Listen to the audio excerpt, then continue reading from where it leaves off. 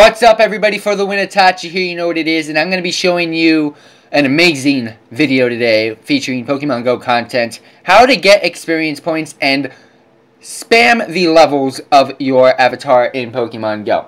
Now, first of all, I'm going to get rid of the basics on how to earn experience points. You get 0 to 50 experience awarded from training at a gym. You can get 10 experience awarded from curveball bonuses, which is curving the ball when you capture a Pokemon, or a nice throw bonus. You get 50 experience points awarded when you do the great throw bonus and also Pokestop interaction. You get 100 XP awarded from a successful Pokemon capture on any capture, and of course the excellent throw bonus. You get 200 experience points awarded when you hatch an egg, which is a 2K egg. 500 experience points bonus when you hatch a egg, which is a 5K egg. Add any new Pokemon to the Pokédex or evolve a Pokemon. And you get 1,000 experience points awarded when you hatch a 10K egg. Now, all of these bonuses that you can get and all these ways of increasing your experience points, you can double that if you have a lucky egg on. In your shop, you can go ahead and purchase these lucky eggs. You can purchase it in singles, in packs of 8 and 25, featured by Pokecoins. I'm going to go ahead and show you in this video. I've been waiting to do it for a long time, and this is going to be taking a while. We are going to use the most well-known way to power up and power level your trainer by earning infinite experience points. And I say infinite because it is as much as you want it to be. So, it's basically a evolving glitch on any low-level required Pokemon. So, for example, it's usually used with Pidgeys, Weedles, and Caterpies because they only require 12 candies to evolve. So, without further ado, let's go ahead and get into it, and I will talk about it while we are doing it. So, again, a lucky egg that's filled within happiness earns double XP for 30 minutes. So I'm going to go ahead and use it, and right away, I got to go ahead and start evolving these Pokemon, because I only got 30 minutes to do so, and I have a lot of Pokemon to evolve. We're going to be starting off with my Caterpies and evolve as many as possible. It requires no Stardust for me to do so, so I'm just going to go ahead and do it right off the bat. Basically, I'm going to earn 1,000 experience points for every evolution that I do. And instead of the normal 500, I get 1,000. And why are Caterpie, Weedles, and Pidgeys used so much is because they only require 12 candies to evolve, which is the lowest within the game of Pokemon Go.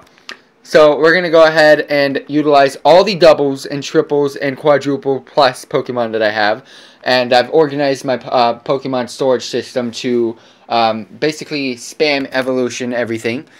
And there's going to be some Pokemon that aren't Pidgeys, Weedles, and Caterpies that I'm going to evolve. And I'm just going to be evolving them just because I have enough candies to evolve them as well. And I want to get as much experience points as possible within a certain given time that I have this lucky egg. So this is why I say it is an infinite amount of experience points, is the fact that you can capture as many Pokemon as you want.